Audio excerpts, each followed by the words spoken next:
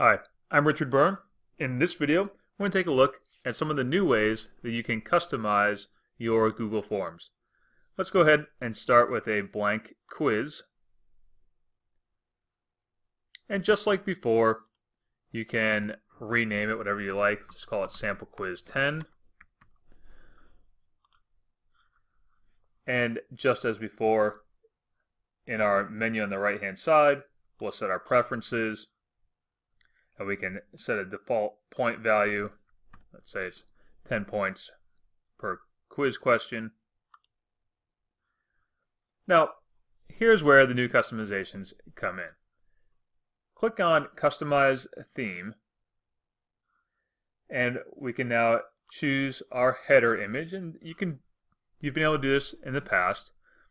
You can upload your own photographs if you like. You can use any of these default options as well.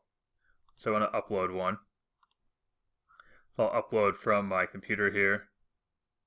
Let's say I want to use this day on the water photograph that I have.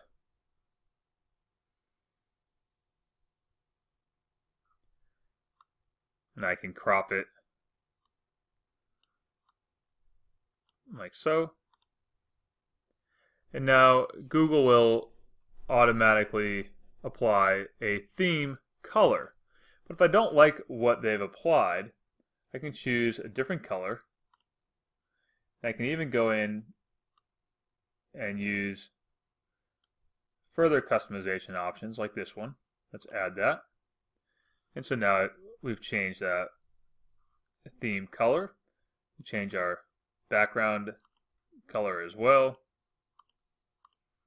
We'll see some different options there. And finally, we can change our font style. Now, the options for font styles are still fairly limited, but we can use playful style, formal, decorative, or basic. Let's use formal, and now we're done.